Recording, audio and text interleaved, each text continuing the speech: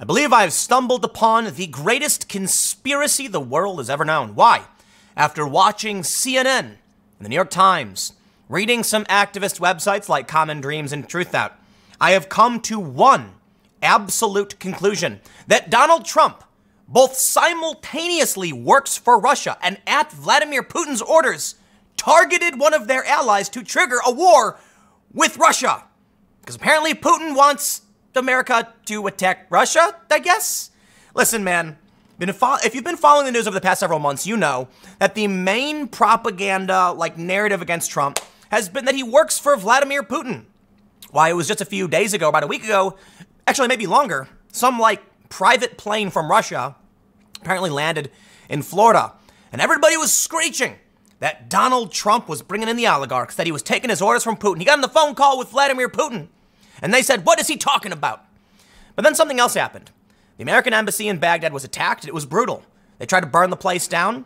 Trump came in with Marines, rejected it, and retaliated against one of the top generals of Iran, sparking the next wave of anti-Trump propaganda that Donald Trump is starting World War III. So here's what I have for you today. I'm going to walk you through a series of stories that slowly morph into Donald Trump works for Putin, okay? And then into Trump is trying to start World War III. And my favorite is the story that actually combines both. I don't understand how we can live in a world, but I'll tell where this kind of insanity exists, where the media is trying to claim that he's both for and against Russia at the exact same time. I got the stories for you, apparently. But I will tell you this. Before we get into this, I'll just be fair. I think the reality is Trump is not working for Russia.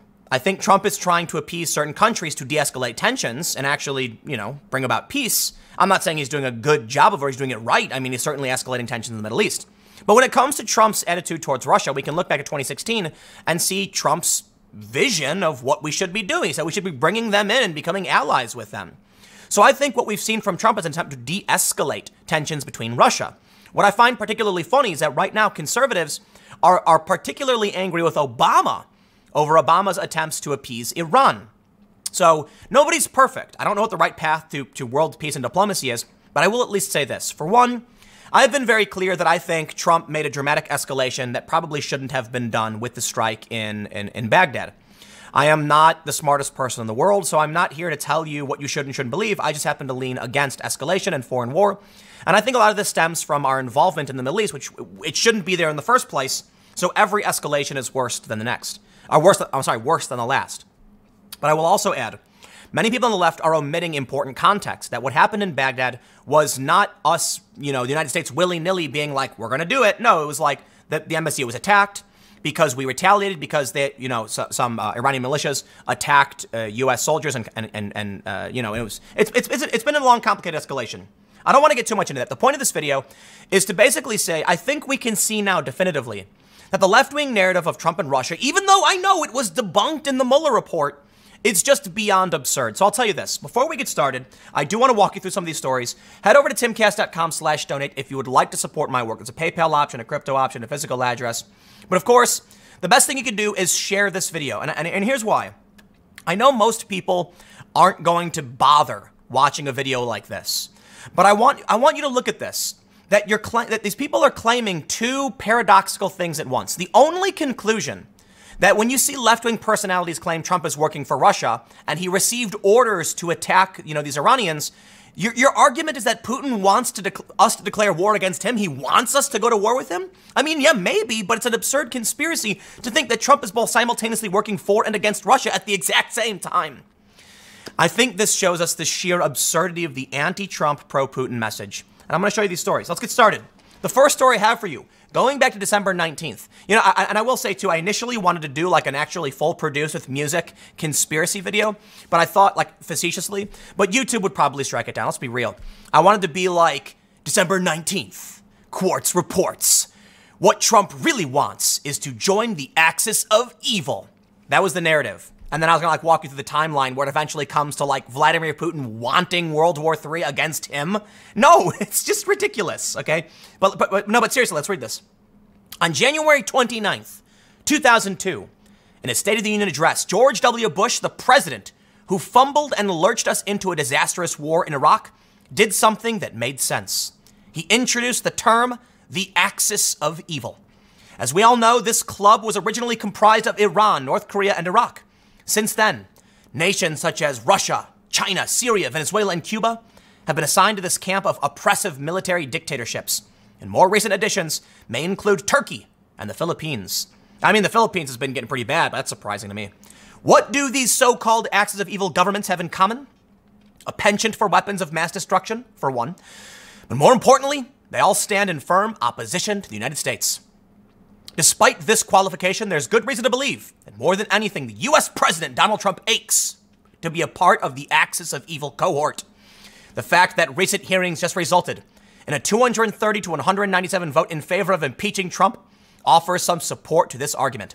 But there's an abundance of other proof that Trump wants to be a part of the axis of evil. They say there's a tendency for authoritarian regimes to be run by dictators. For life, Russia's Vladimir Putin, China's Xi Jinping, Kim Jong-un, Ayatollah Khamenei, Syria's Bashar al-Assad. You get the point. Trump has joked about breaking his 2-term limit, and his current campaign manager, Brad Parscale, has bragged openly that the Trumps will be a dynasty that lasts for decades. Let me just stop you right there. Listen, we've had dynasties, okay? We don't like them. It's possible the Trumps will be. I think Trump Jr. may run. They're popular among a decent amount of people in this country, but they're trolling you. Here's the point. First, I'm starting light when they say he wants to join this axis of evil because it's not particularly about Russia, but about all of these countries, which includes Iran. That's the point. He wants to join the axis of evil, which the first country they list is Iran. These people are insane, okay? Trump deserves to be criticized for a lot of reasons, okay? Even Tucker Carlson criticized the escalation with Iran, the tensions, and what happened in Baghdad. We understand that. But what I want to get to is less about the conflict, because I got to be honest, I'm really, really frustrated when these news cycles start, where literally everyone says the same things, like Iran, Baghdad. So I am still talking about it, but I'm trying to focus on this. The current iteration, the current news cycle, cannot coexist with the previous news cycle. The anti-Trump narrative before makes no sense in the context of what is currently being said by left-wing group and activist groups. Look at this story from CNN, December 30th. Trump's latest call with Putin raises more question than it answers. Heavens! There was concern that Donald Trump had a secret phone call with Vladimir Putin, and no one knew what had been said. In fact, it wasn't until Vladimir Putin himself came out and said, I had a good call with Trump, did people start panicking, saying, how do we only know this? Because of Vladimir Putin. But the story gets darker. The conspiracy runs deep because, according to Inquisitor, Kremlin Bank CEO may have flown to Florida 6 days after Vladimir Putin phoned Donald Trump, records suggest. A private jet reportedly used by Saberbank CEO German Greff landed in Fort Lauderdale at 2:30 in the morning Saturday, according to FlightAware.com. Yes, this story reported just today by Inquisitor. And I want to point out one very important detail. I will only be using verified NewsGuard sources. I often bring up this company. I think they're pretty good, but they are biased, and I've criticized them heavily in the past. But for those that aren't familiar, every single story and citation I use runs the NewsGuard shield. I have stopped using some websites when they've lost their rating. It's nothing personal to the news outlets, but I'm doing this for a reason. I am going to show you a series of sources arguing that there's this weird conspiracy, sort of, like they're insinuating this weird nefarious plot between Trump and the Russians, and then other sources simultaneously arguing that Trump is trying to start a war with Russia. And they're all certified by NewsGuard. Now, this is not a dig at NewsGuard. I like them. I do, okay? And I'm glad to let you know they exist. It's a dig at the media ecosystem. This story from Inquisitor about the Kremlin Bank CEO flying to Florida 6 days after Putin phoned Trump. Why is that relevant? Okay, people from different countries fly to different places all the time. And I'll tell you what, Mar-a-Lago is a business, and rich people probably want to stay there. But the insinuation, they added 6 days after Putin phoned Trump. Okay, so you know what they're implying with this story, which is certified by NewsGuard. And this is my favorite. Back in October, Nancy Pelosi calls out Trump. All roads lead to Putin. Pelosi questions Trump's loyalty in White House clash. Why? Even after... It's been like a year, man. Okay, maybe not. Okay, I'm exaggerating. It's been almost a year. It's been like most of the year. The Mueller report came out. We know Trump is not working with Putin. It is sheer insanity. It turns out the phone call between Trump and Putin was that Putin was thanking Trump for providing intelligence to thwart a potential attack. The Russian president called the American president to thank him for a tip about an attack said to be aimed at St. Petersburg. Let me break down for you reality, okay? Because I don't like bearing the lead. Trump is trying to de-escalate tensions with Russia. They've been pretty hot for a while. Trump is also engaged, the United States is engaged in a Middle Eastern conflict. Trump is trying not to start a war with Russia while simultaneously retaliating against, due to the escalations happening in Baghdad. Listen, Trump doesn't work for Putin. He just doesn't want to go to war with them. I guess they're arguing he does both now. You know what's funny is both narratives miss the point. You've got the narrative that Trump is going to start World War III because Russia condemned what Trump did in Baghdad with the Iranian general. And simultaneously, it works for Putin, but both are not true. The reality is Trump is de-escalating tensions with Russia and simultaneously involved in a military escalation with Iran. He is not trying to start World War III. He is not going to start World War III. He is trying to de-escalate tensions with Russia, not working for them. Both narratives are wrong. Okay, so Trump provided intelligence that helped. Listen, man, the Middle East, we shouldn't be there. You know what, man? I did a really crazy rant the other day, more angry than I've been in a really long time when it comes to content like this. And it's tough. I don't like the war hawks in the Democratic Party, and I see a lot of people cheering on, Trump's escalation in Baghdad. But I do think it's fair to point out we're not at war yet. Things are escalating as of right now, okay? And I don't want to get into all of the military stuff because I think it's being really overplayed. You look back in time at Obama, okay? Obama was doing a ton of crazy stuff too, and it never made the press like this. And that's why I think we got to be careful about the narrative. But let's read out. I want to get to the point about. I'm just loving this. Trump working for Russia at the same time. January 2nd, just a day before, the Washington Post runs this story: how Russia saw Trump a potential asset and an exploitable victim. So naturally, I've got a lot of sources outlining this. Here's a tweet from Christopher C. Alberto, former federal prosecutor, going after white-collar crime. Someone tweeted about Herman Greff, the CEO of Russia's largest bank. Why did he arrive where the president is located at 2:30 in the morning? And he said, as America slept, Herman Greff's private jet, close Putin ally since the 1990s, and who hosted Trump to an elaborate dinner party during the 2013 Miss Universe event, landed near Trump's Mar-a-Lago resort, where he decided to assassinate Soleimani and where Trump is located. Then we have this one. Someone said people shouldn't overlook the influence of Mar-a-Lago on Trump's decision-making, to which, this is just a random tweet, I know. There's a big list of tweets like this, but I want to show you that it's not just, former prosecutors or journalists, but regular people saying, no offense, but you're way off on this. Trump talked to Putin a week ago and received his directive then. It's no more complicated than that. The reason I highlight this is because I am trying to segue you between the Trump works for Putin and Trump is trying to go to war with Putin and the people in between who are actually arguing both are happening at the same time. I love it. This is a bonus from January 1st. Trump's push for lofty nuclear treaty sparks worry over current deal.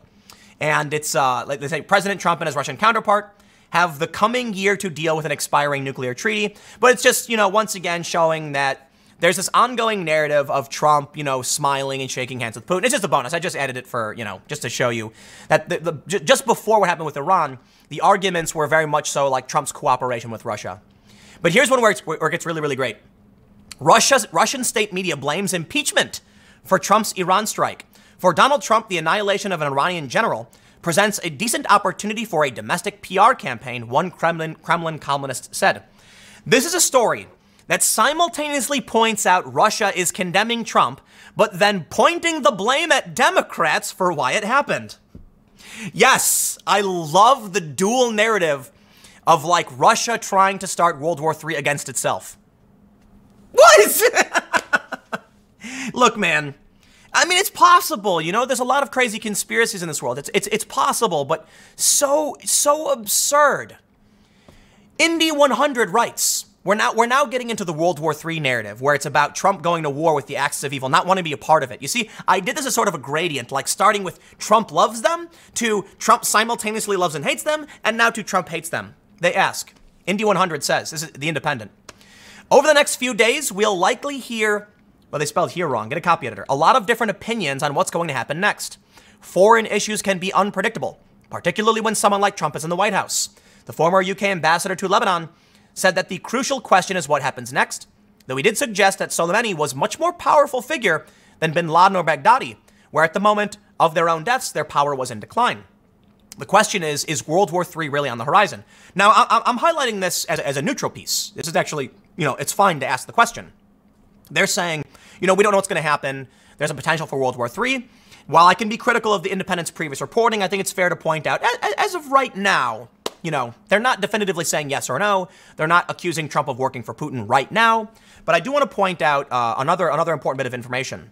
This was the 27th of December. China, Russia, and Iran begin joint naval drills. The 4-day exercise in the Indian Ocean and Gulf of Oman comes at a time of heightened tensions between the U.S. and Iran. Well, this is Al Jazeera, okay? And I've been critical of AJ Plus, and Al Jazeera's not perfect. But once we start getting into legitimate news and talking about what's really happening, I think the narrative becomes clear. Yes, Russia and Iran are allies. Russia has condemned the action that Trump has taken. Donald Trump is trying to reduce tensions between Russia, probably because of the Middle East. It's so insane to me how you can't see what's really happening, okay? I understand this is just my speculation, my opinion, but let's put it this way. Trump, for a while, has tried to appease Putin. Why? Because we have active military bases surrounding Iran, and Iran has been engaging in actions against U.S. interests, and Trump probably knows there will be an escalation between the U.S. and Iran. There will be an escalation of tensions, and that he needs to make sure things have simmered down between Russia to a certain degree, that if tensions between Iran light up, and things will start lighting up with Russia, it doesn't breach that point of war. In the 2016 debate, Trump said, we don't want to go to war with Russia. I believe that's the case. I believe Trump is trying to work with Russia to the best of his abilities, because we're escalating tensions in Iran. I do not like any of it, okay? Let's be clear. I'm not praising any of it. I'm making the point that it appears Trump is not trying to join the axis of evil. He's trying to simmer down tensions because they're likely to escalate in the Middle East. Let's put it simply. The axis of evil included, North Korea, Russia, and Iran. The tensions between Iran were probable. They've been going on for a long time. Trump was about to fly planes to a strike in Iran, and he canceled it. And one of the reasons may be tensions with these other countries are too hot. So Trump tries talking with Putin. Calm down, we'll work with you here, we'll do these things, because he knows what's coming in the Middle East, and it's an attempt it's an attempt to avoid World War III. I am not praising his actions. I am just speculating based on everything we have. So to put it simply, no, he's not working for Putin. And no, he's not starting World War III. The U.S. is not going to have a ground invasion of Iran. It's going to be constant Middle Eastern tensions like it always will be. So now we have, quite honestly, my favorite story. I was going to save it for the last. But I can't do it because I know a lot of people are probably tuning out after so far into these videos. CNN's obsession with Trump's ice cream intake resumes with lampooned dessert report. I kid you not. CNN apparently ran a story about Donald Trump eating ice cream as the escalation was occurring in Baghdad, to put it simply. CNN was panned for once writing about how Donald Trump got 2 scoops of ice cream when everyone else got 1. And CNN jumps the shark again by talking about Trump's ice cream. Now, I'm going to end on a more serious note. I threw this in here because I thought it was funny and hopefully you laughed at it. But the next stories we have are the more activist-y stories. So first, this is McClatchy. It's legit journalism. They say, is the U.S. headed for World War III? Here's what experts say. Once again, I'm showing this as kind of a counterbalance because I'm going to show you some activist narratives coming up in a second. But McClatchy's is okay. They've got some false reporting on Russiagate. They apparently never corrected. That's what I read in a previous segment. And they're asking the question. Here's what people on Twitter are saying. Here's what experts are saying. Twitter fears the worst. But let me bring you to common dreams. World War III trends as hawks rejoice at Trump decision to assassinate an Iranian military leader. Hawks are celebrating Soleimani's assassination, yada, yada. So basically, this one is still kind of a bit fair.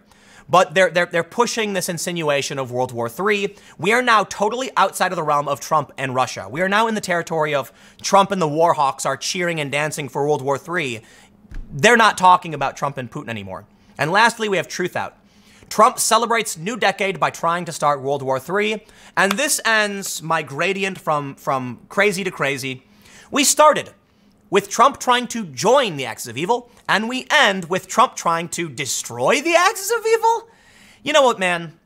I read the news every single day, and I'll tell you this. It's very clear the narratives are insane.